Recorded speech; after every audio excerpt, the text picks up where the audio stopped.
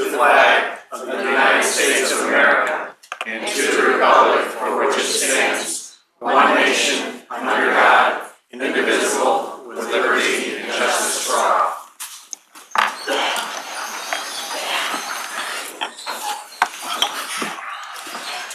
Please call the roll. Councilmember Irby? Here. Councilmember Page? Here. Councilmember Wassinger? Here. Councilmember Gray? Present. Councilmember Dolan? Here. Councilmember Tracus? Present. Councilmember Harder? Here. Mr. Chair, we have a quorum. I move for approval of the journal of the meeting of August 29th, 2017, Second. and August 30th, 2017. Third one? Wrong one? We had a note on there that the journals have not, due to the length of the meetings, the journals haven't been finalized yet. Okay. So we'll have to move on. Sorry. Journals of these meetings have not yet been finalized, so we'll move to bid openings. We have no bid openings, so we'll move to communications. Mr. Chair, there are no tax compromises, zoning matters, or road and bridge matters this evening, so we'll move to communications, to other communications. Under other communications, item number 1. Receive, file, and the county council be directed to prepare the appropriate legislation, and that will be the order. Item number 2, 3rd District. Same motion. So ordered. Item number 3, 5th District. Same motion, please. So ordered. Item number 4. Receive and file, and that will be the order. Item number 5. Receive, file, and the county council be directed to prepare the appropriate legislation, that will be the order. Item number 6. Receive, file, and the county council be directed to prepare the appropriate legislation, and that will be the order. Item number 7. Receive and file, and that will be the order. Item number 8, 7th District. Receive, file, and the county councilor be directed to prepare the appropriate legislation. So ordered. Item number 9, 1st, 2nd, 3rd, 4th, and 5th Districts. Receive, file, and the county council be directed to prepare the appropriate legislation. So ordered. Item number 10, 5th District. Same motion, please. So ordered. Item number 11, 5th District. Again, same motion, please. So ordered.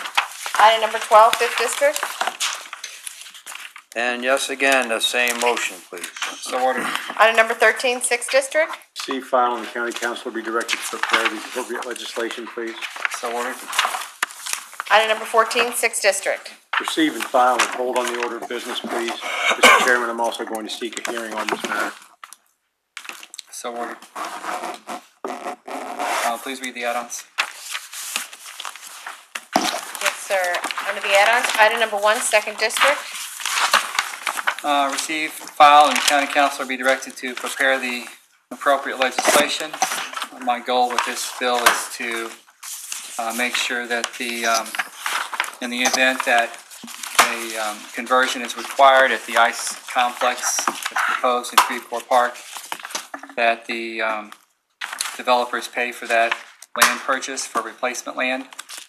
And my intent with this legislation is also to prevent the county or any county funds being used or expended to purchase replacement land for the ICE complex, and in addition to require the land be returned to open space use and allow for recovery vegetation as soon as possible. Item number 2, 6th District. Receive, file, and the county council will be directed to prepare the appropriate legislation, please. So ordered. Item number 3, 1st District.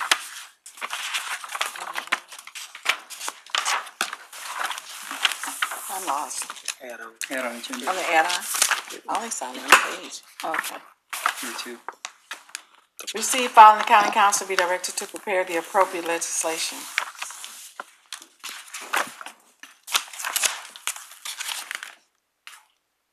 That's it? So ordered.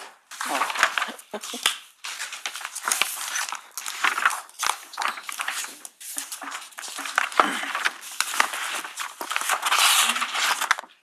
Report of county executive. Thank you, Mr. Chair. This evening, I have some thoughts to share regarding news reports regarding our county auditor, Mark Tucker.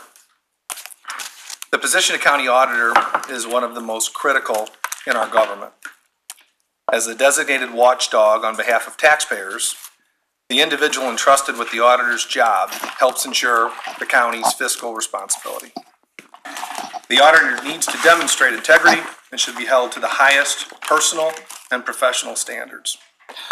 However, to my dismay, and I believe the county's embarrassment, a news investigation has revealed that Mark Tucker, our auditor, has failed to uphold these standards.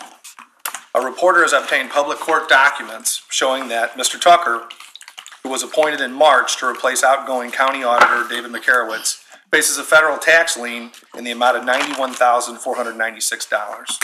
And this tax lien has been in place since 2011. A delinquent tax debt of this magnitude demonstrates Mr. Tucker's lack of personal fiscal responsibility, compounded by his failure to disclose this vital information to the St. Louis County Council. That the public documents related to the tax lien are readily available through the most cursory of background checks also illustrates a failure by Councilman Page to vet Mr. Tucker before recommending him to the council for this key position. In the past, the position of county auditor was filled by someone with at least 5 years of accounting experience, as is required by the county charter, which is the law of the land with respect to this issue. Tucker, however, has no accounting experience whatsoever. Furthermore, the St. Louis County prosecuting attorney is investigating whether Tucker meets the requirements of the county charter to hold the position. As leader of the executive branch, I welcome audits of county government. Audits serve as guides to improving operations, cutting waste, and strengthening fiscal safeguards.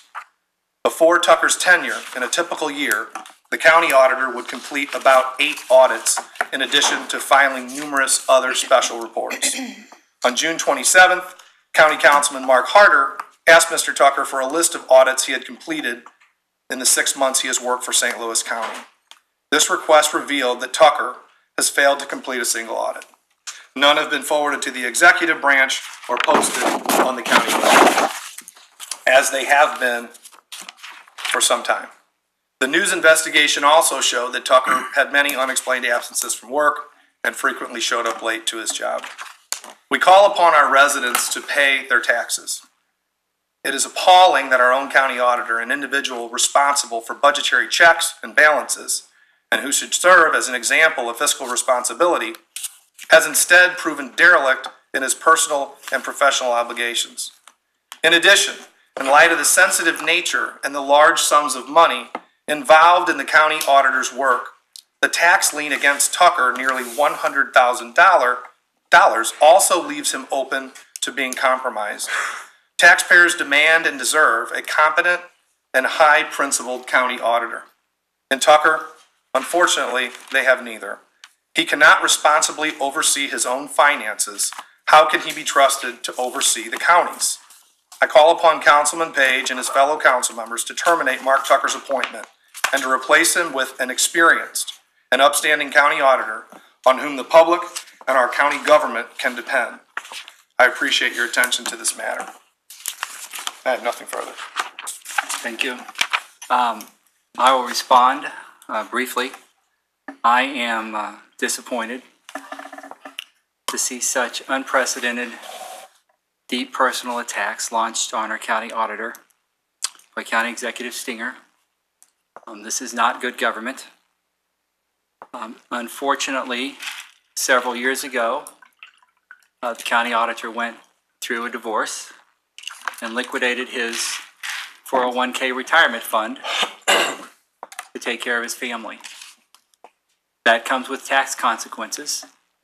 He negotiated a payment plan with the IRS, and he's been current for the past 6 years. And the presence of this payment plan did not preclude him from fiscal oversight, budget, and audit duties for the state senate and for the governor. It doesn't prevent him from working for the county. The county auditor receives direction from the county council and has been working on the plan that was been given to him. That includes meetings outside the office, hiring audit staff, working on the request for proposal for the outside financial audit, and reorganize an office that was in disarray. He has not been asked to do audits in the first 6 months of his office, and the county executive does not give the auditor duties. The previous auditor, who the county executive held in high regard, was released by a unanimous vote by the county council. Not because he was doing a great job, as he would like to lead us to believe. But it's time to move forward. I'm calling on the county executive to release the hold that's been placed on hiring additional audit staff and to stop the harassment and the attempts to undermine county audit function. I don't know if all of these stories about contracts and campaign contributions are true or false, but we need a strong, independent auditor free of personal attacks as an important check on county government. The county auditor will continue to report his progress to the county council on our goals for the county auditor that conforms to local government best practices, and we will continue to monitor his progress. Thank you. Councilman Page. Yes. First of all, I'm appalled that the county executive publicly put this gentleman's personal business out to the media in the manner in which he did before he even brought it to the council. Owing taxes does not prevent one from working for the state or the county. You went to the news media with confidential personnel information. The auditor has duties outside of the office at various times. It is not totally a desk job. He's doing what he has been asked to do. We hired the county auditor. He answers to the council. He is working under difficult circumstances, which I'm sure you know. The auditor's office was in total disarray when Mr. Tucker started. His computer was hacked for several weeks, as was Councilwoman Gray's computer when she disagreed with you regarding Jamestown Mall. The support staff who was there when he started refused to cooperate with him, left, and suddenly pertinent information was missing. And by the way, the staff person was given a patronage position. He's doing the job he was assigned to do. When he asks questions that ruffles the feathers, he's attacked. My suggestion is that maybe the county executive should spend time managing his office. It's a revolving door. How many of the county executive staff has been subjected to background checks? You apparently have hiring issues and retaining staff, particularly African Americans. Where is the top to bottom forensic audit that was promised? Where is the diversity study? Where is the diversity office? All of this has made me really think about the relationship of the council and the county executive. Why is the county executive even here on the dais with the council? You don't respect the council and you can't vote. As I see it, you are here as our guest, and obviously your behavior indicates that you don't know how to act and you have no respect for the council or the citizens you represent. When you disrespect citizens, like the time you went completely off, on an elderly lady from the Metropolitan Churches United, it reflects negatively on all of us. People assume that you are speaking for all of us on our behalf, and that is not the case. So why are you here?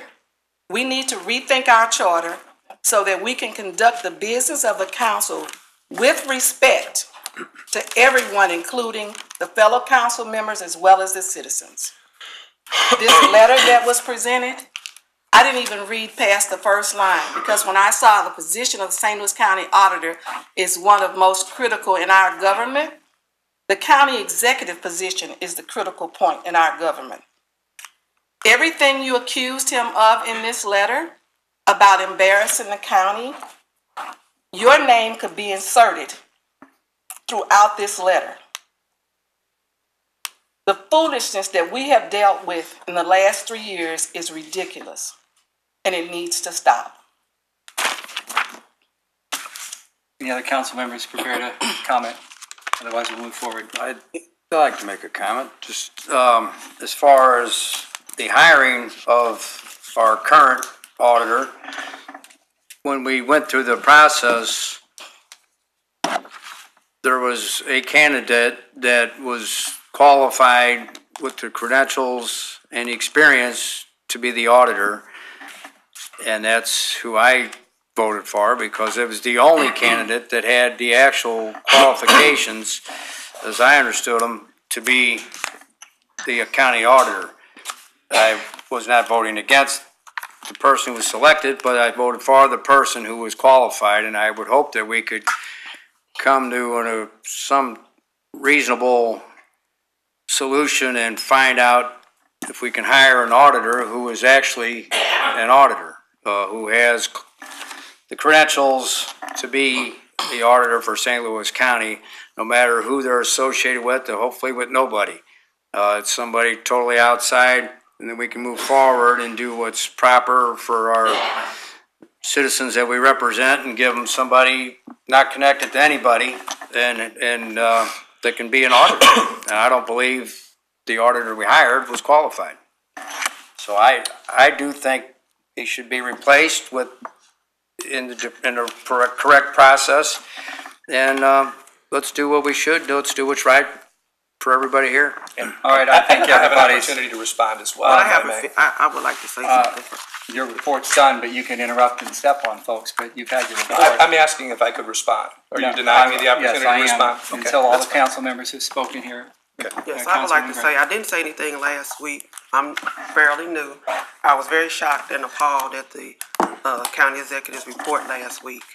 And also some of the letters he has written that attempt to discredit certain council members, and sometimes including myself.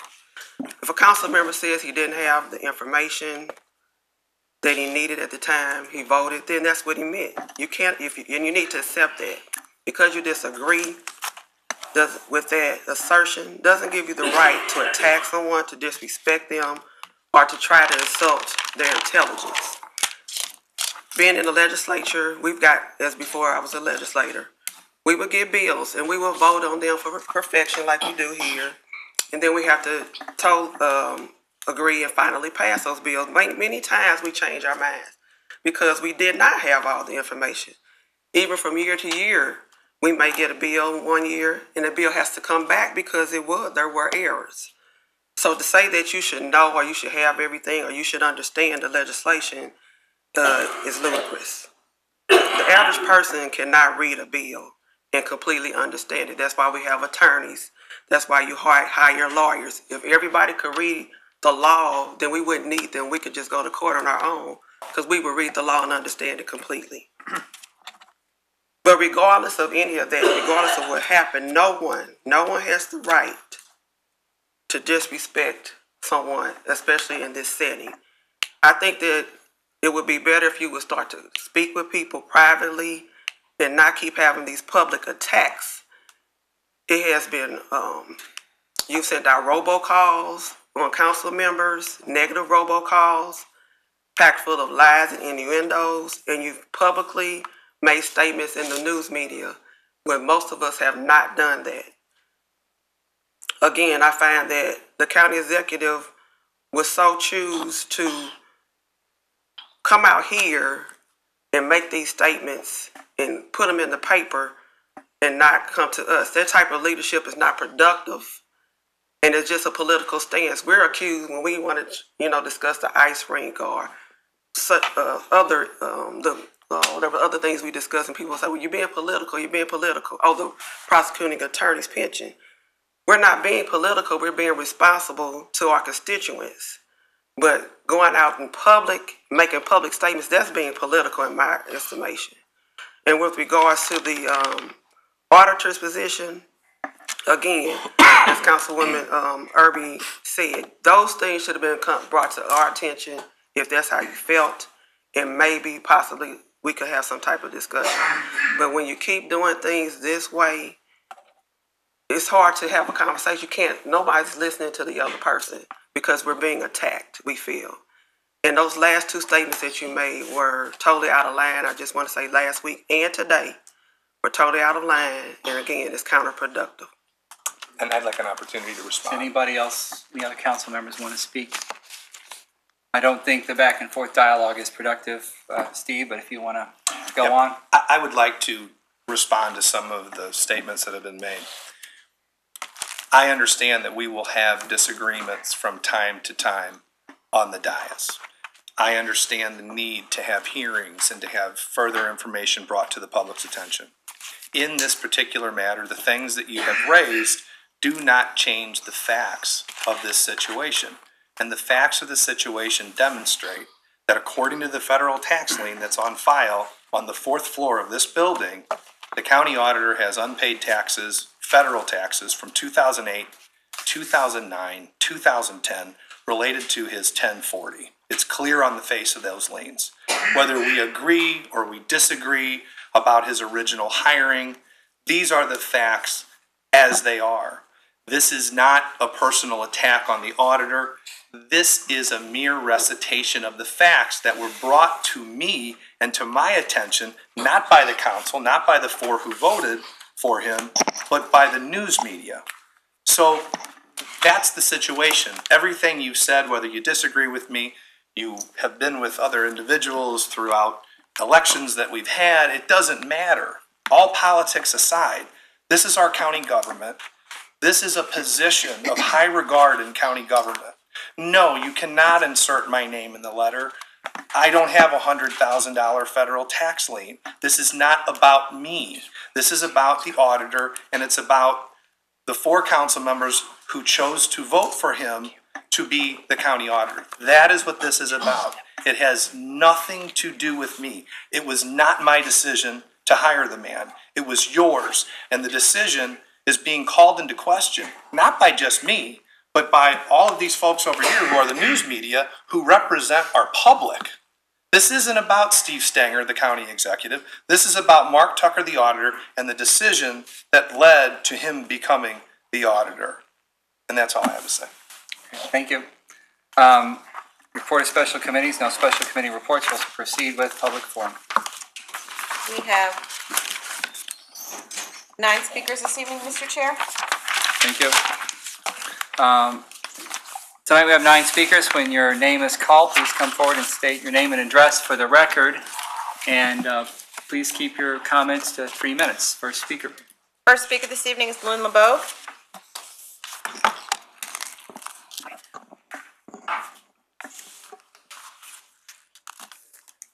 Hi, my name is Lynn LeBob. I live in unincorporated St. Louis County.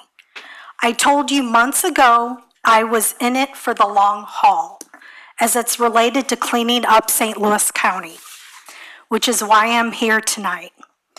I have heard reports of Steve Stanger attacking the new county auditor.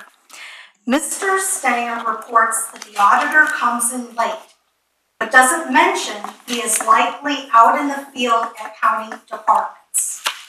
Mr. Stanger reports that there have been no audits performed in the 6 months of his term, yet fails to mention the auditor's department is not fully staffed. Lastly, Mr. Stanger is attacking Mr. Tucker concerning his IRS lien. Mr. Tucker has complied with the IRS to their satisfaction, and the insinuation of something sinister appears to be your political game. It's ironic, Steve, that you are pointing your finger at Mr. Tucker and taking advantage of a hardship he experienced. I have with me today a document from the Circuit Court of the City of St. Louis that I would like to give to the clerk. Of February of 2005. Thank you.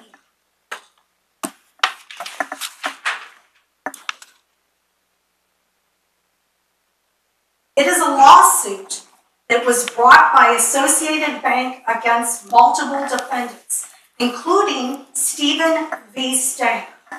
It appears you were sued, Steve, for failing to honor your financial obligations.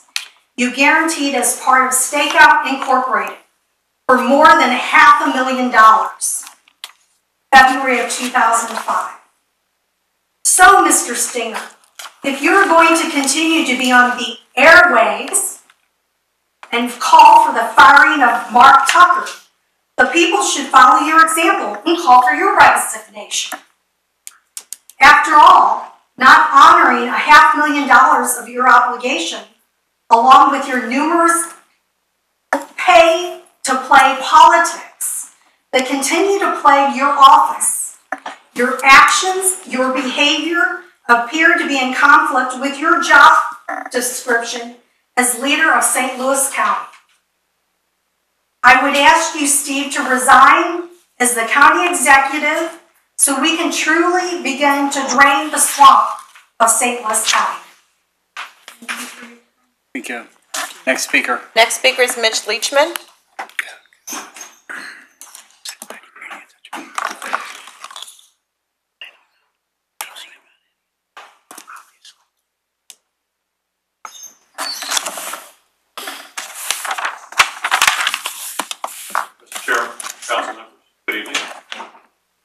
My name is Mitch Leachman. I live in Maryland Heights, and I'm speaking tonight on behalf of the Creve Coeur Park Coalition. 3 letters regarding Creve Coeur Lake Memorial Park, the St. Louis Ice Center, and the Land and Water Conservation Fund were made public last week by the St. Louis Post-Dispatch. I have copies of all 3, which I'm including with these written comments for the record and providing them to the clerk.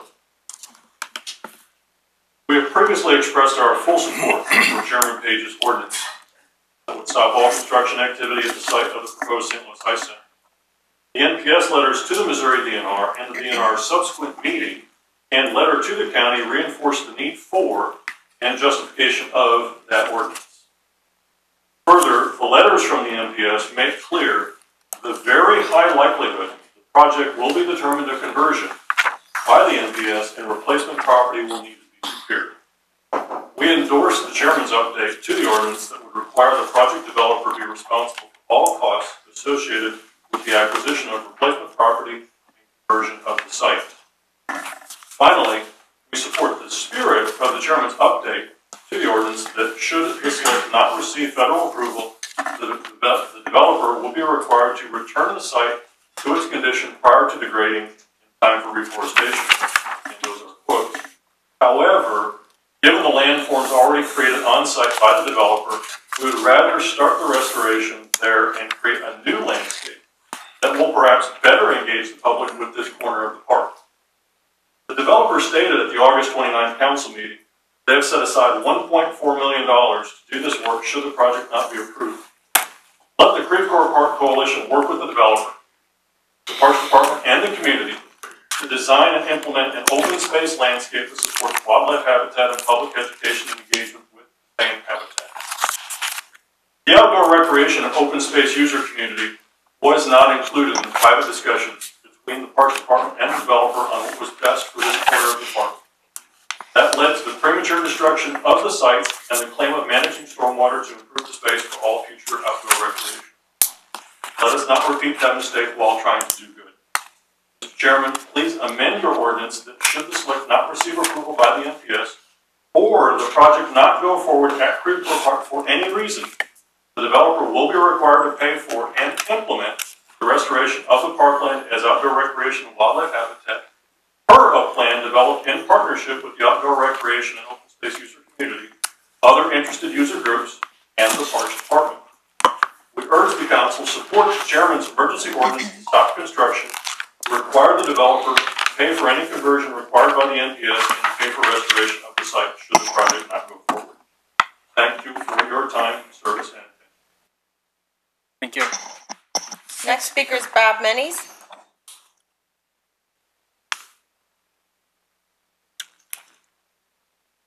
Bob Manise, 3920 Russell Boulevard in the city. I'm here to speak on behalf of the Creve Coeur Park Coalition, and I thank you for the opportunity to speak.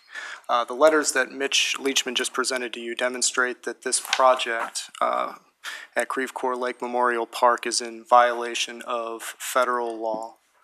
What better justification to walk away from this boondoggle than a blatant violation of federal law that has been in part due to questionable conduct by the county executive? Well, guess what? The contracts that some of you might be worried about breaching specifically provided for this possibility, that if the Legacy Ice Foundation failed to comply with federal law or failed to get proper approvals of the federal government in advancing this project, the county would not be obligated to go forward with said contracts. Right now, there is a license and right of entry contract between the Legacy Ice Foundation, the county, and there are two provisions in that contract that would allow the county to get out of that agreement at this time. There's also an unenforceable memorandum of understanding between the county, the Industrial Development Authority, and the Legacy Ice Foundation. Again, unenforceable. This document also requires compliance with federal law. The other thing that it requires is that by August 31st, the Legacy Ice Foundation was to have gotten certain conditions met before August 31st, 2017. One of those conditions being approval of the National Park Service to proceed with this project. That condition has not been met.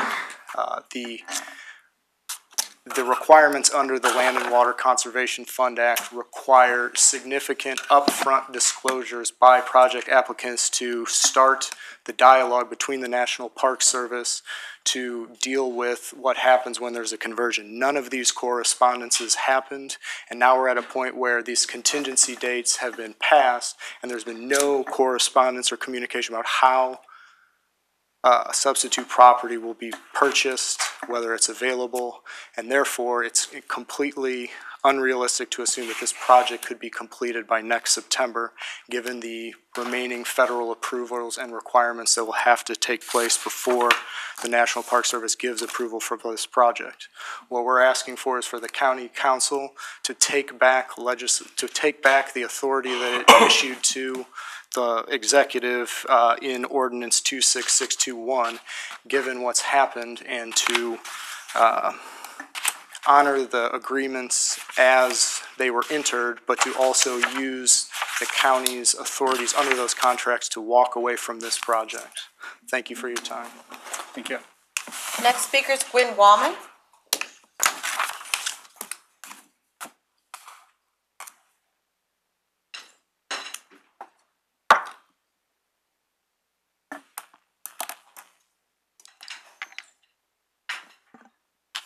Good evening. As we all know, the County Parks Master Plan survey showed only 6% respondents chose ice facility as one of their top 4 interests. The survey took place after Council had approved the Legacy Plan, and county residents never were asked about the Legacy Plan in the Master Plan process. A council hearing or two does not replace a statistical survey. So I looked to the project needs section of the St. Louis Ice Center environmental assessment for materials supporting Council's decision. The document accepts Legacy's claim of 7,000 youth hockey participants in the St. Louis area. But USA Hockey, the governing body for organized amateur ice hockey in the United States, puts current registration numbers at 7,084 players for the entire state of Missouri. The document states Legacy's goal of 12,000 players in the St. Louis area by 2020. Never mind that a special interest goals do not prove public needs. Legacy claims that to reach their goal, our area would have to have 28 indoor ice facilities with 36 to 40 ice sheets.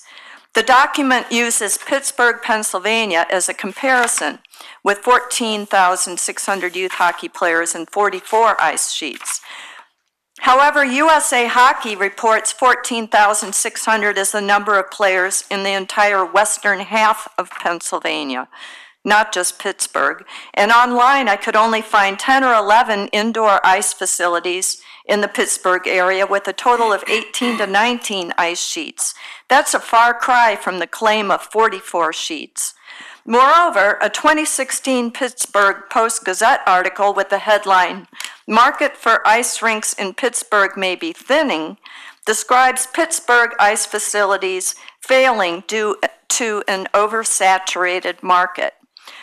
Why have we been set up to duplicate this failing market here? Altogether, the foundation of project needs crumbles under scrutiny.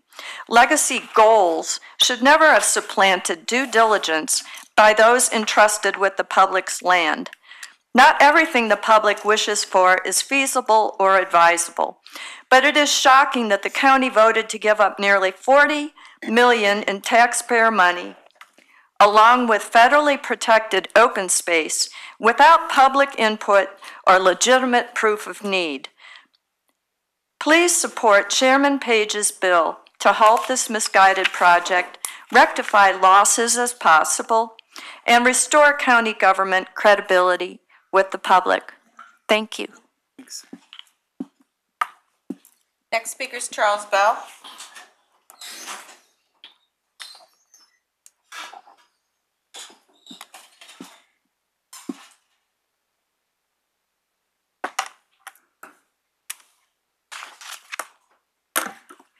Good evening. I'm Charles Bell. I'm an architect in Clayton, live in Webster Groves, member of the Creve Coeur Park Coalition. Yes, the developer Legacy Ice has given you incorrect, misleading, and incomplete information, and now the developer has also changed the information. And the development schedule has changed. The developer claims completion by fall 2018, but this is impossible. A realistic estimated timeline is closer to this. The Department of Natural Resources may review and submit the final environmental assessment to the National Park Service in September. This isn't likely. Errors and omissions in the EA by the applicant will require corrections and revisions. The earliest is at least October. The understaffed National Park Service cannot review this until spring 2018. And because of this project's unusual issues, this will likely be handled by both the Omaha and Washington, D.C. offices. Project revisions could take months. If National Park Service requires conversion, this project could take years and add tens of millions to the project. But let's say there is an anomaly in the review process. The most aggressive schedule could put conditional approval into summer of 2018. Revised completion date could be the fall of 2019, 1 year late. This is only a hopeful possibility. Remember, this is the most aggressive schedule in an unlikely change of events. You didn't agree to this. By this time, several other proposed ice rinks currently under development would be operational. The development cost has increased. The current operational plan is now $65.9 million, with a greater burden on St. Louis County. Additionally, the construction delay alone would increase the total cost several $1 million. This is more than you agreed to. This is now a larger development. The developer stated a total project size of 253,813 square feet, but the revised total size is 315,050 square feet. You didn't agree to this either. But not everything has gotten bigger. The necessary provided parking and actual outdoor recreation has been reduced. The developer originally showed 1166 on-site parking spaces, plus borrowed available spaces from Sailboat Cove, a total of 1434 parking spaces. But the new plans show only 880 on-site parking, 257 future west parking spaces, and the only real outdoor recreation area was excluded, and these were both labeled as future. Who pays for this in the future? Together with Sailboat Cove, parking totals 1137. This is a deficit of 97 to steal from the rest of the park while increasing traffic congestion. Nobody agreed to any of this. We need you to wrap up. Thank you. Thanks. Next speaker is Steve Brewer.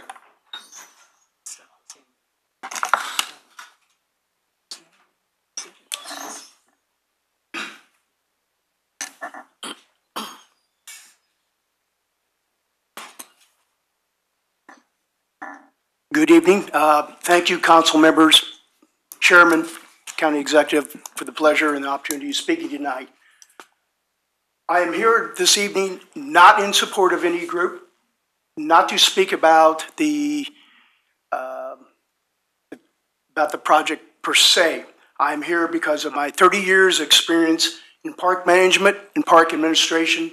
12 and a half years of that was with St. Louis County Parks itself. I'm here also because I have administered the Shaw Park Ice Rink for 10 years when I was superintendent of parks for the city of Clayton. I now sit on as a member of a park commission in the city that I reside in, and that city does have an indoor rink. I'm here basically to show that there is a real possibility of ice saturation in St. Louis County. The rinks we have, Ice Legacy talks about this as being a regional complex. So be it. The list of rinks in this region: City of Kirkwood, City of Creve Coeur, Greensfelder Rec Complex, Kennedy Rec Complex, City of Clayton Shaw Park, City of Brentwood, City of Webster Groves, City of St. Louis Steinberg Rink, O'Fallon, Illinois, Granite, City, Illinois, Alton, Illinois, City of St. Peter's Recplex, Lindenwood Ice Arena in Wentzville, which is open to the public, FSI Shark Tank in Lee Ferry Road, St. Louis Mills Skate Park Plaza, and the Hardee's Complex in Chesterfield. That's a total of 18 rinks.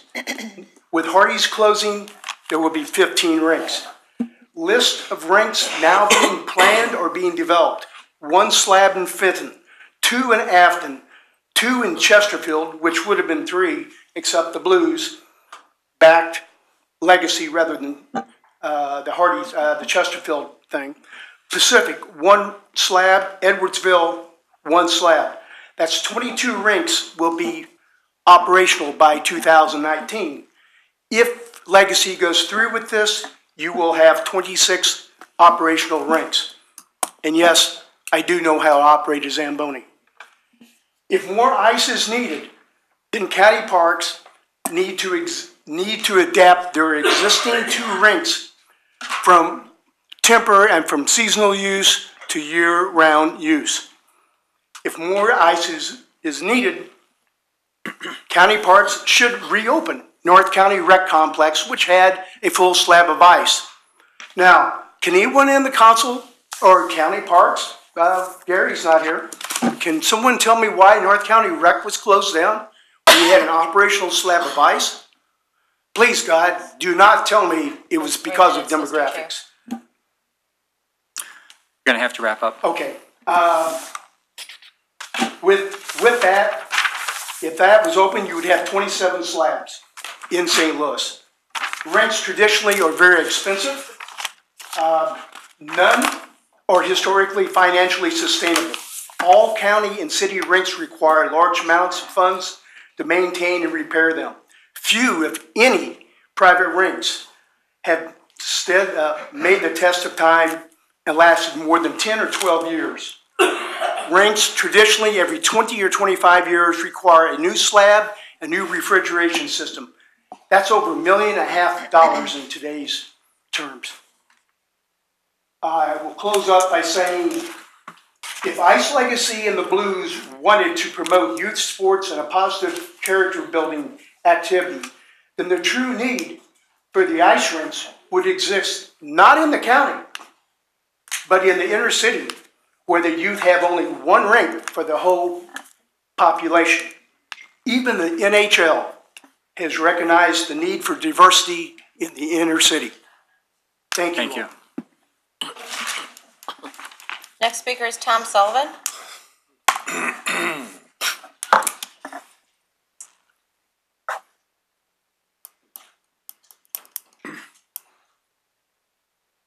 Mr. Chairman, I have a few things to mention. I support Bill 226, which provides for the appointment of a legislative research director. This is long overdue as the council flies blind on so many issues. Bill number 219 for the Emergency Communications Commission is up for final passage. This takes the consulting contract to a new not-to-exceed amount of $3,045,000 from $2,925,000. I questioned this bill at the committee meeting, as I think this commission spends a lot of money with little scrutiny. In 2011, when Steve Stinger was council chair, a contract for over $80 million was approved for the commission, and there was only one bidder. The commission was to provide a big upgrade to emergency communications. As I mentioned at the committee hearing, Elliot Davis once did a story of a woman back in the Ferguson protest whose store was being looted in the middle of the night. She was calling 911 on her cell phone, but not getting any answers. There's also been problems with emergency stormwater sirens. I think more needs to be known about this contract. Few details have been provided. Sub-Bill number 1 for Bill number 223, appropriating $63,916,000 to Bi-State for public transit. There has probably not been an area where the county council has failed to provide oversight than with Metro. Of the amount listed, $4.1 million is for security, but what's to be gotten for the $4 million? I think much more needs to be known before approving this appropriation. Supposedly, there was supposed to be some kind of investigation of the police coverage on Metrolink, or the lack of coverage, whatever happened with that.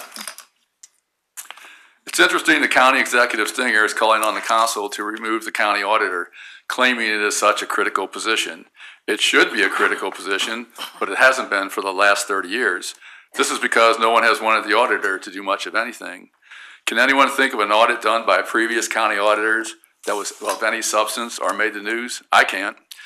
Mr. Stinger was on the council for 6 years and was a council chair once. I can't remember a single time when he asked for a particular audit to be done. The Channel 4 report said the county auditor helped you uncover the millions of dollars embezzled in the county health department. That is absolutely not true. Reporters should know not to trust information provided by the county executive's office. And let's not forget the top-to-bottom forensic audit of county government that was promised by Steve Stinger when running for county executive. It turned out to be a bunch of nothing. It wasn't a top-to-bottom audit, it wasn't a forensic audit, and it took nearly 2 years and cost over $200,000. Mr. Stinger's newfound concern about the county auditor is about 8 years too late and cannot be taken seriously. It seems more designed to divert attention from his role in the destruction of 40 acres of parkland in Creve Coeur Park. Thank you, Mr. Chairman. Thank you. Next speaker is Kathleen Henry.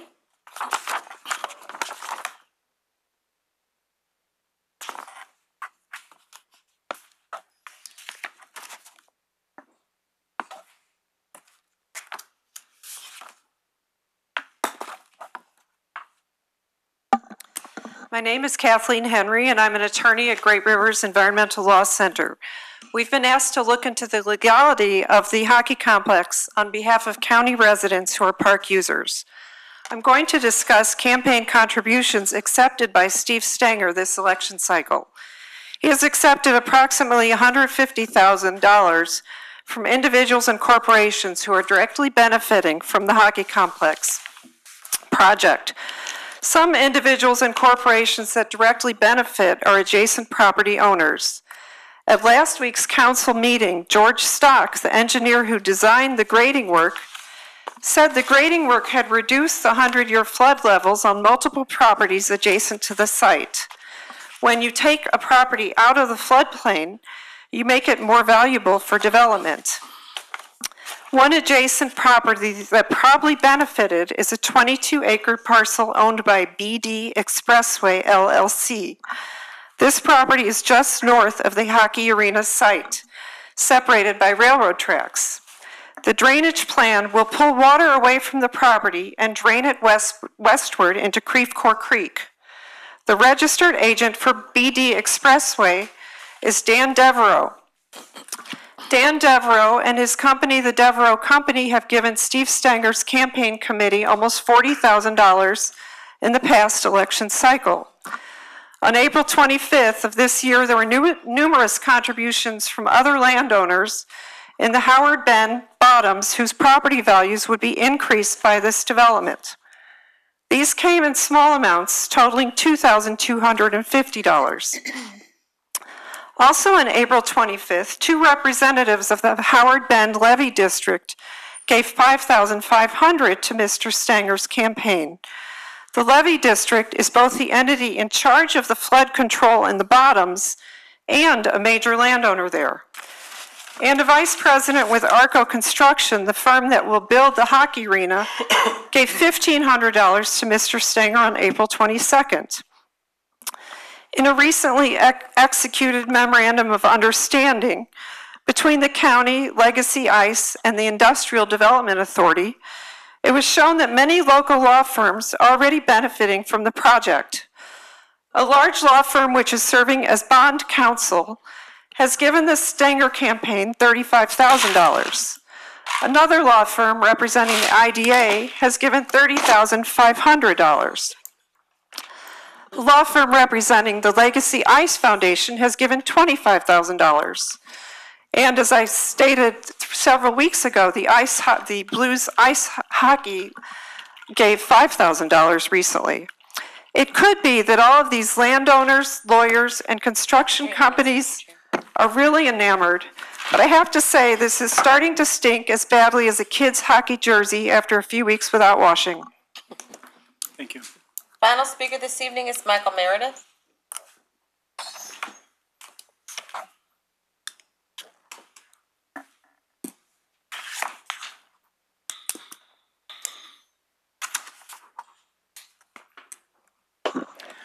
Good evening. My name is Michael Meredith, and I'm a resident of non-incorporated St. Louis County, living within about a mile or so of Creve Coeur Park. I would first like to commend the council for voting to suspend the construction of the ice complex at Creve Coeur Lake Memorial Park. At the risk of stating the obvious, however, the fact that the construction was begun prior to obtaining all of the necessary approvals, in my opinion, disqualifies this project from any public assistance, whether it be county guaranteed bonds, subsidies, and most importantly, permission to use this parkland in the very first place. In his zeal to promote this project, County Executive Stanger has accurately pointed out that there are ice rinks in other county parks. Fine, build this complex in one of those. However, I somehow believe that the residents near Queenie Park, for example, would share Mr. Stanger's enthusiasm. With regard to the so-called stormwater work, that's simply misdirection, as this grading would have no effect on redirecting stormwater away from current facilities like the boathouse in the park. You do not grade wooded natural terrain to improve or control stormwater. Anyone that has spent more than 5 minutes watching rainwater cascade down a turf grass slope will clearly understand that. This only benefits commercial property outside of the park. Those of us in opposition to this project are in no way opposed to facilities for youth and professional sports. Despite the closing of a large ice rink complex in the Chesterfield Valley area, some of us still call it the Gumbo Flats, many believe that a complex of this sort will be profitable. I wish them well in that endeavor, but I urge the council to once and for all put a stop to this construction and help the developers find a suitable location that will not A, pave over public parkland, B, put the county in the position of being a landlord to a business that could very possibly fail, C, create a void of unoccupied buildings at the mills where the Blues currently are practicing, and D, rob the county of green space in a natural floodplain. Thank you for the opportunity to voice my concerns. Thank you. No more speakers, Mr. Chair. That concludes the public forum. Please proceed with introduction of bills. Bill number 228, introduced by Councilmember Harder, an ordinance amending ordinance number 26,753 by repealing and reenacting sections 1 and 2 pertaining to 2 grants from the Missouri Department of Transportation for support of 2 runway project at Spirit of St. Louis Airport. Bill number 229, introduced by Councilmember Dolan, an ordinance authorizing the county executive to execute a contract with Christ Church United Church of Christ for lease of space at 2200 Bellevue Avenue for the Doors to Success Youth Program. Bill number 230, introduced by Councilmember Page, an ordinance appropriating and setting apart the sum of $400,000 from the unappropriated balance of the general fund for completion of the intergovernmental cooperation agreement with Metropolitan St. Louis Sewer District for shared use of the Acela permitting system. Bill number 231, introduced by Councilmember Dolan, An ordinance appropriating up to $63,916,349.25 of the funds received from the state of Missouri from the half-cent sales tax levied pursuant to ordinance number 24,245 for the Public Mass Transit Trust Fund for Public Transportation Services and for County Police Services for Metro from the amount received by St. Louis County from July 1st, 2017 through June 30th, 2018, appropriating from the Transportation Trust Fund approximately 50% of the amount received by St. Louis County from the sales tax levied by ordinance number 6,792 from July 1, 2017 through June 30, 2018, net of the TIF transfers out, and providing for the amounts and method of disbursements to the Bi-State Development Agency and use of funds for support of police services for the Bi-State Development Agency. Mr. Chair, that is all the bills. Perfection. Bill number 139, introduced by Councilmember Erby. It was, Oh, I'm sorry, for Councilmember Page. I'm sorry. we will drop this bill from the order of business, and we will revisit the pension changes when we understand the impact of Proposition P and the increased salaries that we are anticipating for our police officers and support staff, and we understand the impact on the pension. But I do believe we need to address this question.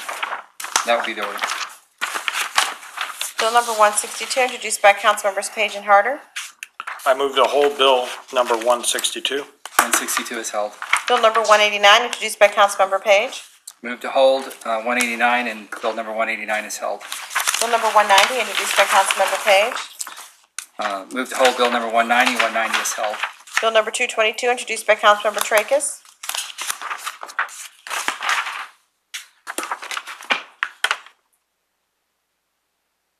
Please hold on the order of business. Bill number 222 is held. Bill number 224, introduced by Councilmember Page. Move to perfect bill number 224. Second. All in favor? Aye. Opposed? Motion carries. Bill number 224 is perfected. Bill number 225, introduced by Councilmember Walton Gray. Need to hold bill number 225 as we need to again make corrections as we get more information from the Department of Transportation. We're going to try to renew this for a 5-year annual renewable lease and by approval by the county council. So would you like me to have a sub-bill then for this? Yes. Very good. Bill number 225 is held. Bill number 226, introduced by Councilmembers Walton Gray, Page, and Erby. Yes, before I move to perfect bill number 226, I'd like to state that it's obvious from what we've seen these past few weeks that we need our own counsel. Some requests have been made for legislation to be drafted, and there's been refusal to draft this legislation. Also in the past, when the county executive introduces legislation and the council members may disagree, we are not able to get any support for our position, nor are we given a lot of information. So with that, I would like to move for perfection of bill number 226. Second. There's a motion and second for perfection of bill number 226. All in favor? Aye. Aye. Opposed? No. Roll call. Councilmember Erby? Aye. Councilmember Page? Aye. Councilmember Wassinger? No. Councilmember Gray? Aye. Councilmember Dolan? No. Councilmember Tracus? Aye. Councilmember Harder? No. Mr. Chair, on the motion to perfect bill number 227, there are 226. I'm sorry. So, Oh, 226, I apologize. There are 4 ayes and 3 noes. bill number 226 is perfected. Bill number 227, introduced by Councilmember Harder. I move to perfect this bill, number 227. Second. Are we going to have a hearing on this first? Yeah, we could do that first if you want. Well, I anticipate supporting this, and I want to commend you for bringing the issue forward. But we may be making some changes, and I wouldn't want to be in the position of having to vote no on perfection on something that I really like if we needed to change it. What changes are you thinking? I don't know, I just saw the bill today. But I'm assuming that it won't take much, and I appreciate what you're doing, and I anticipate supporting your bill. But I think it would be a good idea to have a hearing before we perfect. Okay, I'll hold the bill for a hearing. All right, we'll try and get something this week. I know you said Thursday was a Yes. good day for you. We just need to check on the availability of all the council members. Bill number 227 is held. Final passage. Bill number 183, introduced by Councilmember Erby. Please hold Bill number 183. Bill number 183 is held. Bill number 212, introduced by Councilmember Page. Move for final passage of bill number 212. Second. Roll call. Councilmember Erby? Aye. Councilmember Page? Aye. Councilmember Wassinger? Aye. Councilmember Gray? Aye. Councilmember Dolan? Aye. Councilmember Tracus? Aye. Councilmember Harder? Aye. Mr. Chair, on bill number 212, there are 7 ayes. Bill number 212 is finally passed. Bill number 213, introduced by Councilmember Page. Move for final passage of bill number 213. Second. Roll call. Councilmember Erby? Aye. Councilmember Page? Aye. Councilmember Wassinger? Aye. Councilmember Gray? Aye. Councilmember Dolan? Aye. Councilmember Tracus? Aye. Councilmember Harder? Aye. Mr. Chair, on bill number 213, there are 7 ayes. Bill number 213 is finally passed. Bill number 214, introduced by Councilmember Page. Move for final passage of bill number 214. Second. Roll call. Councilmember Erby? Aye. Councilmember Page? Aye. Councilmember Wassinger? Aye. Councilmember Gray? Aye. Councilmember Dolan? Aye. Councilmember Tracus? Aye. Councilmember Harder? Aye. Mr. Chair, on bill number 214, there are 7 ayes. Bill number 214 is finally passed. Bill number 215, introduced by Councilmember Page. Move for final passage of bill number 215. Second. Roll call. Councilmember Erby? Aye. Councilmember Page? Aye. Councilmember Wassinger? Aye. Councilmember Gray? Aye. Councilmember Dolan? Aye. Councilmember Tracus? Aye. Councilmember Harder? Aye. Mr. Chair, on bill number 215, there are 7 ayes. Bill number 215 is finally passed. Bill number 216, introduced by Councilmember Page. Move for final passage of bill number 216. Second. Roll call. Councilmember Erby? Aye. Councilmember Page? Aye. Councilmember Wassinger? Aye. Councilmember Gray? Aye. Councilmember Dolan? Aye. Councilmember Tracus? Aye. Councilmember Harder? Aye. Mr. Chair, on bill number 216, there are 7 ayes. Bill number 216 is finally passed. Bill number 217, introduced by Councilmember Page. Move for final passage of bill number 217. Second. Roll call. Councilmember Erby? Aye. Councilmember Page? Aye. Councilmember Wassinger? Aye. Councilmember Gray? Aye. Councilmember Dolan? Aye. Councilmember Tracus? Aye. Councilmember Harder? Aye. Mr. Chair, on bill number 217, there are 7 ayes. Bill number 217 is finally passed. Bill number 218, introduced by Councilmember Page. Move for final passage of bill number 218. Second. Roll call. Councilmember Erby? Aye. Councilmember Page? Aye. Councilmember Wassinger? Aye. Councilmember Gray? Aye. Councilmember Dolan? Aye. Councilmember Tracus? Aye. Councilmember Harder? Aye. Mr. Chair, on bill number 218, there are 7 ayes. Bill number 218 is finally passed. Bill number 219, introduced by Councilmember Page. Move for final passage of bill number 219. Roll call. Oh, just give me a second. Second. Roll call. Councilmember Erby? Aye. Councilmember Page? Aye. Councilmember Wassinger? Aye. Councilmember Gray? Aye. Councilmember Dolan? Aye. Councilmember Tracus? No. Councilmember Harder? Aye. Mr. Chair, on bill number 219, there are 6 ayes and 1 no. Bill number 219 is finally passed. Bill number 220, introduced by Councilmember Page. Move for final passage of bill number 220. Second. Roll call. Councilmember Erby? Aye. Councilmember Page? Aye. Councilmember Wassinger? Aye. Councilmember Gray? Aye. Councilmember Dolan? Aye. Councilmember Tracus? Aye. Councilmember Harder? Aye. Mr. Chair, on bill number 220, there are 7 ayes. Bill number 220 is finally passed. Bill number 221, introduced by Councilmember Tracus. Move for final passage of Bill 221, please. Second. Roll call. Councilmember Erby? Aye. Councilmember Page? Aye. Councilmember Wassinger? Aye. Councilmember Gray? Aye. Councilmember Dolan? Aye. Councilmember Tracus? Aye. Councilmember Harder? Aye. Mr. Chair, on bill number 221, there are 7 ayes. Bill number 221 is finally passed. Substitute bill number 1 for bill number 223, introduced by Councilmember Page. Mr. Chair, we have a substitute bill. I have a substitute before you that removes all the language pertaining to contracting with the police department and Metro. I have received feedback from both Metro and the police department that they're close to a contract. and I am optimistic about an improved working relationship with security on Metro. So what this substitute bill does is increase the appropriation to $68 million, an additional $5 million taken from Proposition A funds, which will give Metro the original amount that they requested. And I'm offering this substitute because I would like to not see Metro services cut. And with that, I move for, well, first of all, I guess you can read it.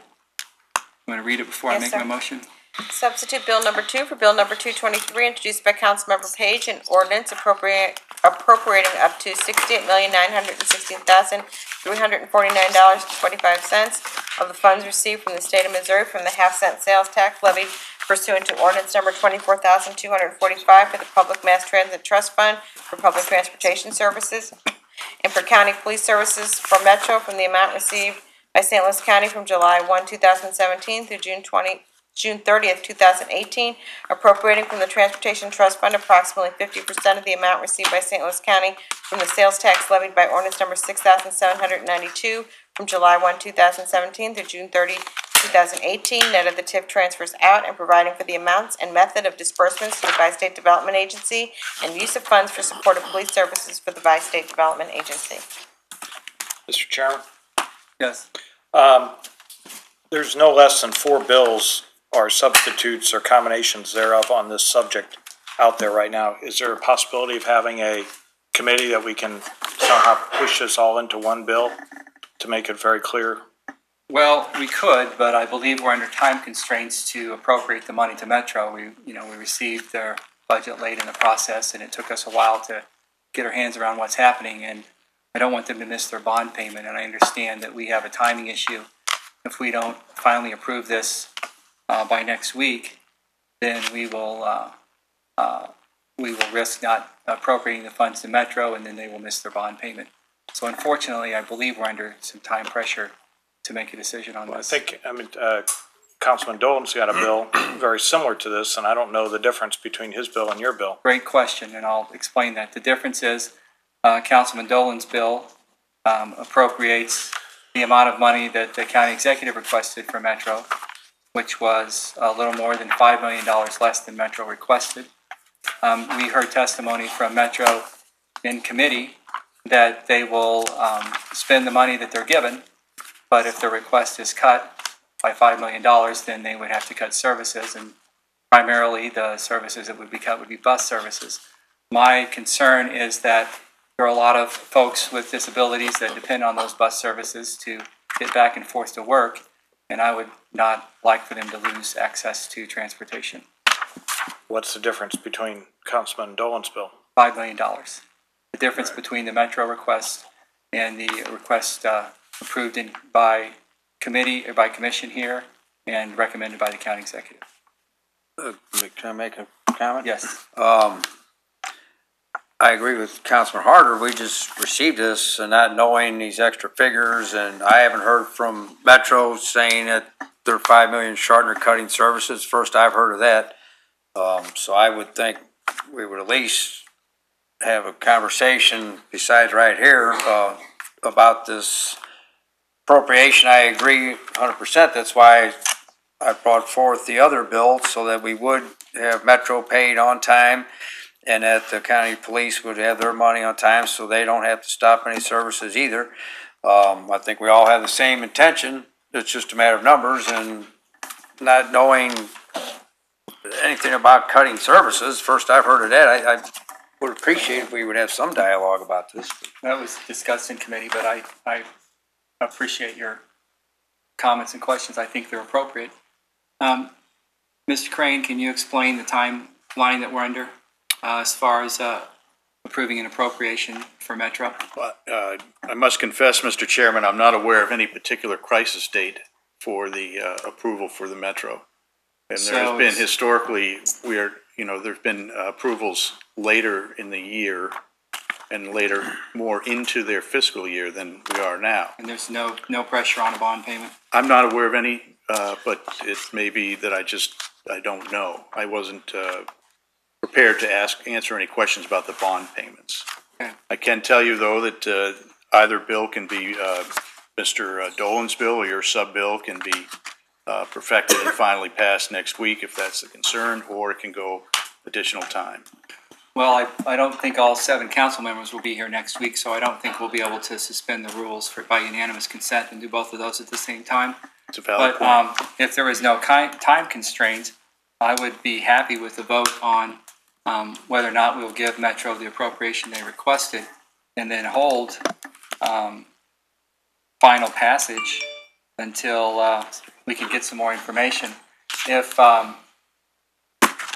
there is a time constraint and we don't approve this next week, then I think we'll see some emergency maneuvering by the county council to get them their money on time, because I don't want to see them miss a bond payment. It affects them and it affects us. I understand, sir.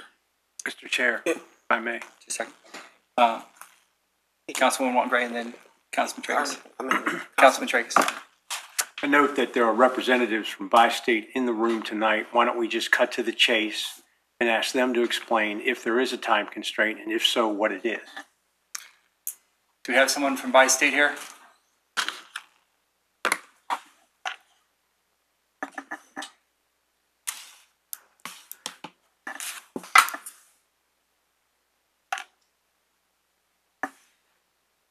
Good evening, Mr. Chairman, members of the council. My name is John Nations. I'm the President and Chief Executive Officer of Bi-State Development.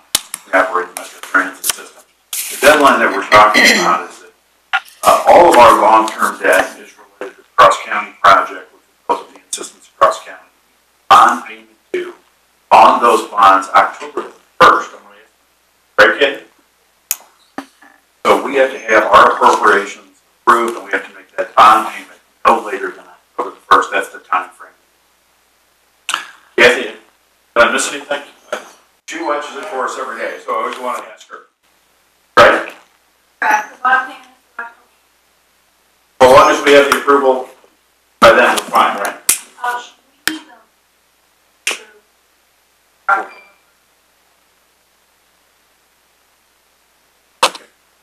But that's the time frame that we if that bond payment, if the appropriation of the bond documents, we're obligated to do several things. One is make the bond payment. The other is operate the transit. If the appropriation is not made, we would have to notify the bondholders that there is not an appropriation approved to operate the transit system. There isn't one now. And what we've always been advised is that will negatively impact not only the credit rating of the Bi-State Development Agency, but the credit rating of St. Louis County as well. Can you, oh, thank you. Anybody have any questions for Mr. Nations? We have a hearing on Thursday then, if this needs to be rushed through. Well, I haven't seen. Hold that thought. Councilwoman Walton Gray. The only change in this bill is the exact bill that Councilman Dolan drafted. The only change is that increase. So my position is either you agree with the increase or you don't. I don't see why we need to have a committee meeting before we vote on the subject. I concur. That's the only change. Okay. Well, I mean, we don't. Hold on. Hold on. I'm sorry. Okay, so let's take turns. Councilwoman Wassinger, and then we'll come back. Okay. Mr. Nations, so the pending request before us is to increase the county executive's recommendation by $5 million. Can you speak to exactly how those monies are going to be spent? And does it include the cost to cover the police? The security system. $152,000 as far as our appropriation. That does not include the amount to cover the police. We understood that the county will pay the county police department directly, maybe out of transit funds, maybe not. I'm not sure how that works. But our request is for us to maintain and operate the transit system at current levels, which is what we've always been directed to maintain service levels throughout the region. And so we put the service together with the county, as you know, St. Clair. If you're talking about, given the time of year, we haven't had an appropriation since the 1st of July, so we're about 9 months into a fiscal year. We'd be looking at a service adjustment probably in December, but it would affect service. Okay, thank you. Councilman Hart. I think another issue here, and I don't know if that's been resolved, is the issue about whether the county executive makes a recommendation, and if we've bumped it by 5 million, is that still legal, not legal, per our charter? Has that been resolved? By my reading of the charter, as long as we identify the funds that it's coming from, it's allowed under our budget rules. And is that coming from a different fund than was It's coming originally? from Proposition A funds, the same fund as it. We might want to hear from our county lawyer on this, because I think he has a different opinion. The And I opinion think that the charter speaks differently as that well. I delivered to the council, I think it was on 8/22, has not changed. And the sub-bill number 2 for Bill 223 doesn't meet the infirmities identified in that opinion. Could you, Mr. Chairman, I think what he's referring to, and I think there's a little bit of confusion on this issue, you're referring to the budget process, and the budget process is different from the process that we're in right now. This is a special appropriation, and a special appropriation is a separate matter, and I'm just speaking to clarify, not to argue. But the special appropriation issue is a different issue than the budget issue. And an appropriation in excess of the recommendation that I've made is actually not permitted by our charter in the special, and I think Peter could probably speak to that. I think these kinds of appropriations are governed by section 8.050, which mentions a recommendation by the county executive under those circumstances that council may by ordinance agree to it. well, we have differing opinions on whether or not this is a regular appropriation or a special appropriation, and I think that's what this whole argument keys on. And, I appreciate everyone's input on that. Councilwoman Wassinger, did you have another question? Yes.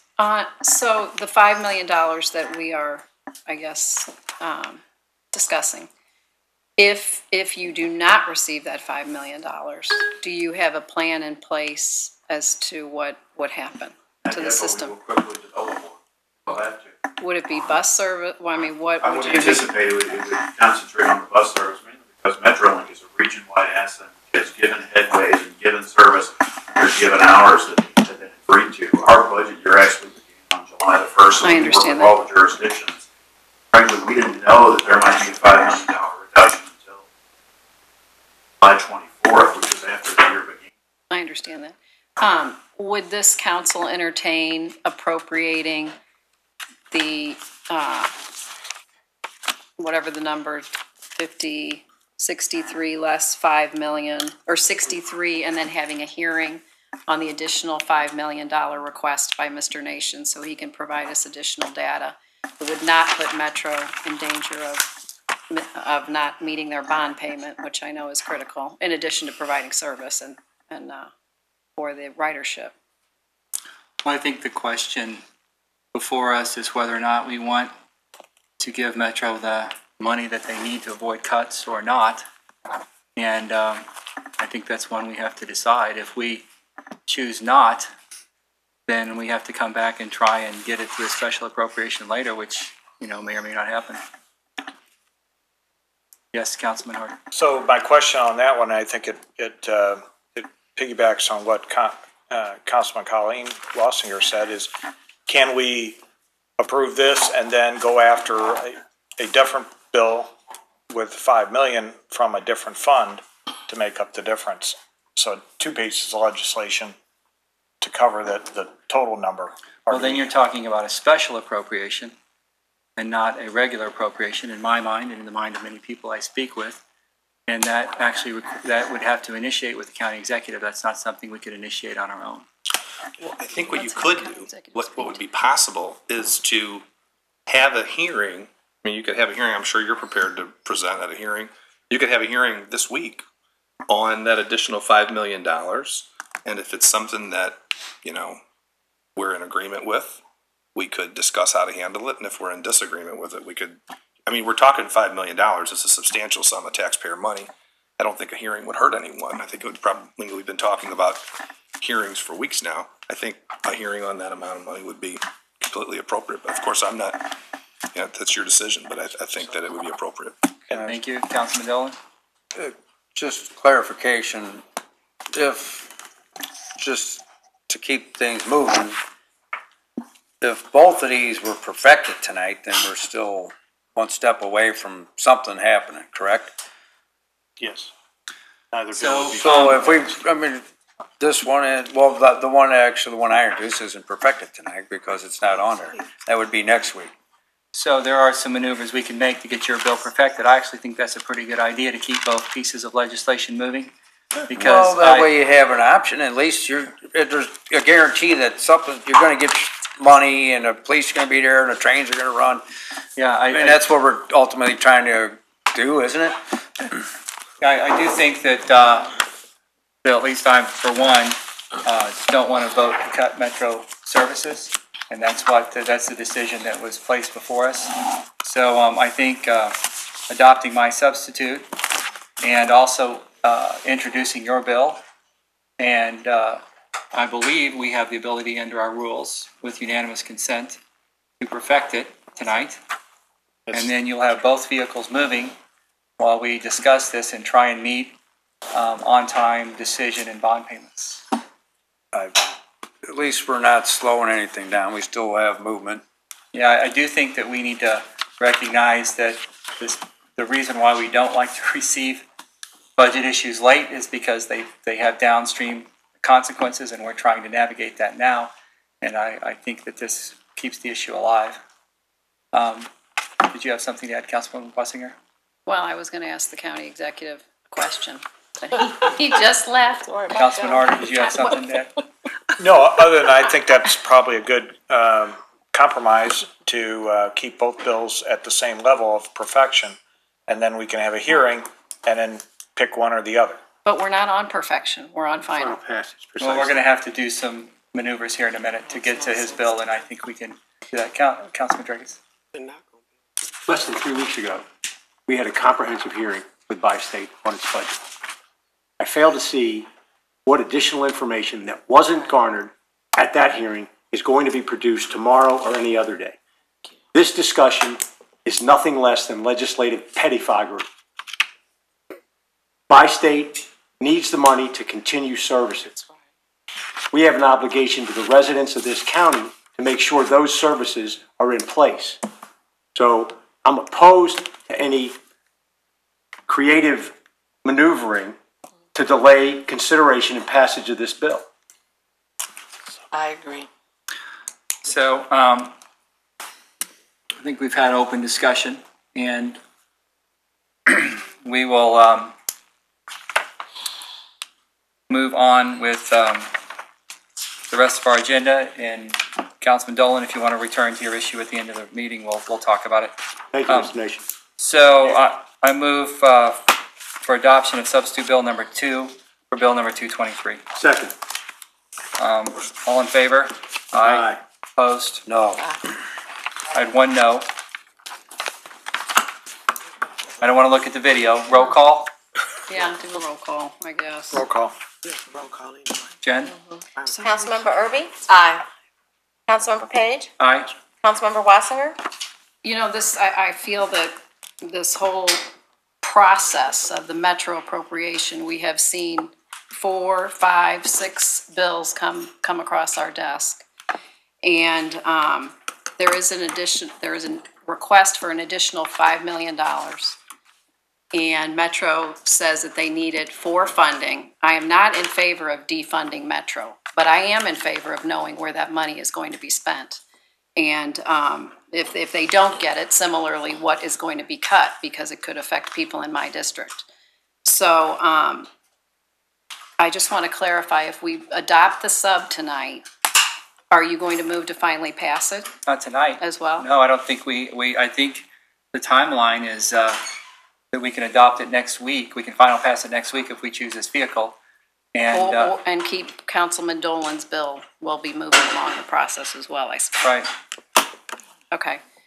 Well, I will tentatively agree to adopt your substitute. And I would continue the dialogue with Mr. Nations in the ensuing week. Thank you. Record that as an aye? Yes. Councilmember? Thank you. Councilmember Gray? Aye. Councilmember Dolan? No. Councilmember Tracus? Aye. Councilmember Harder?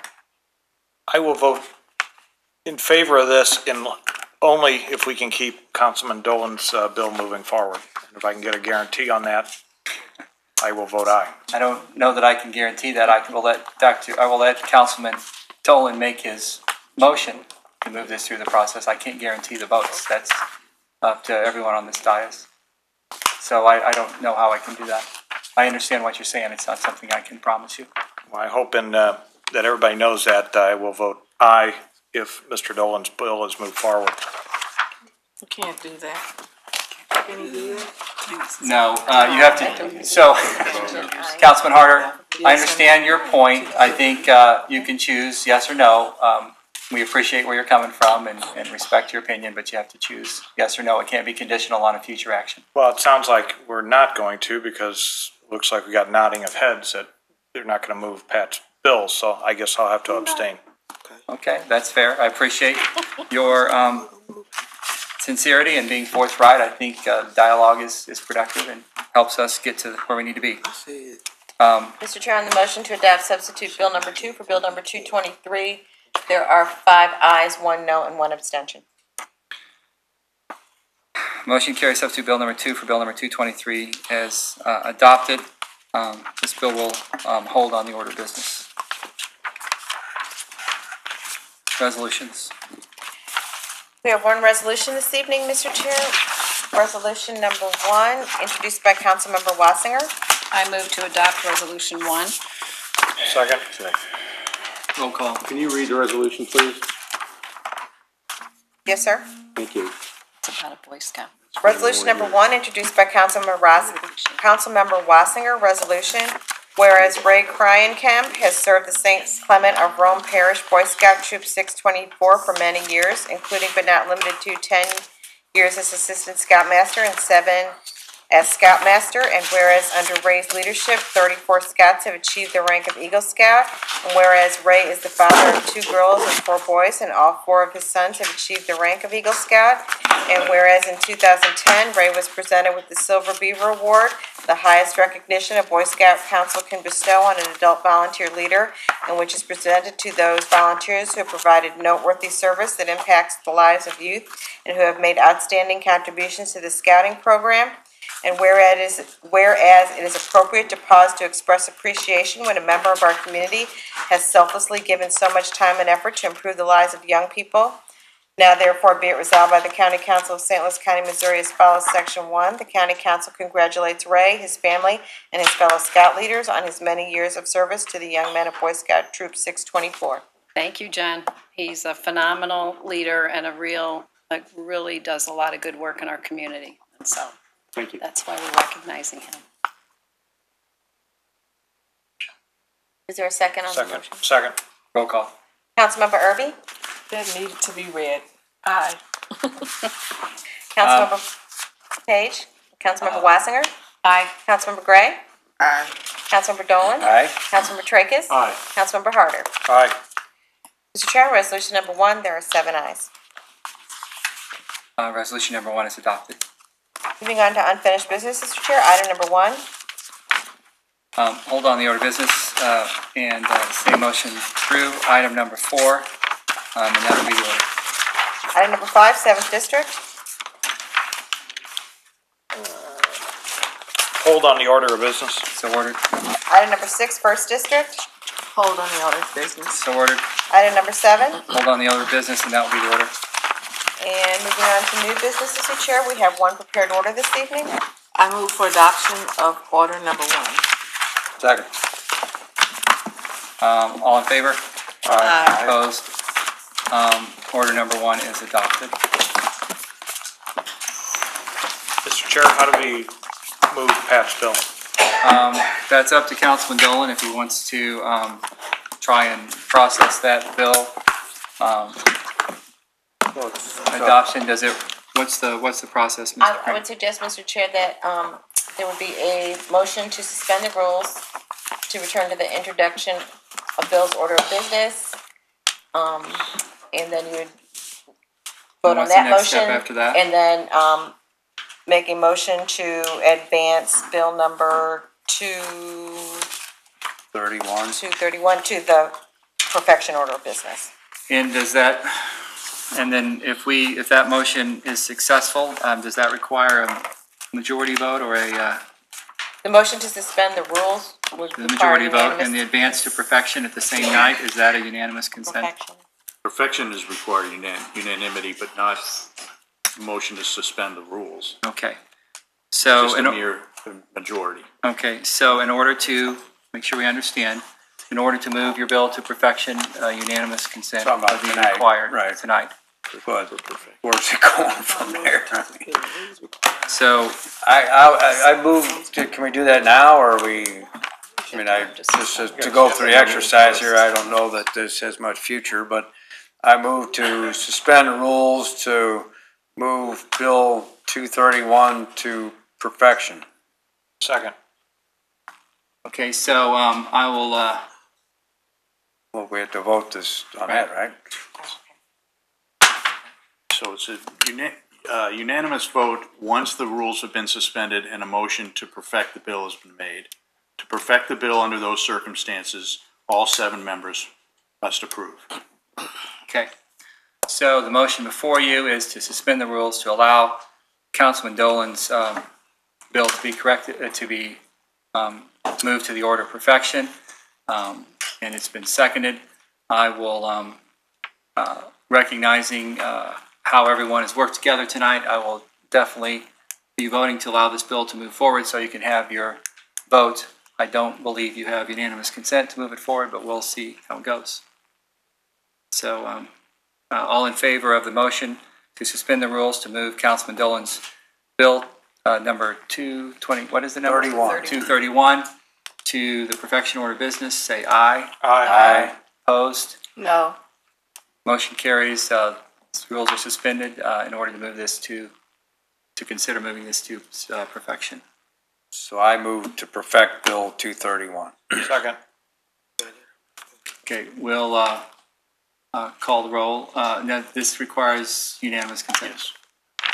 So I guess we don't need to call the roll. All in favor of the motion say aye. Aye. Opposed? No. Okay, motion does not carry. We're now at the end of our council meeting, and we will entertain a motion to adjourn. Move to adjourn. Second. All in favor? Aye. Opposed? We're adjourned. Thank you. Thanks for your patience.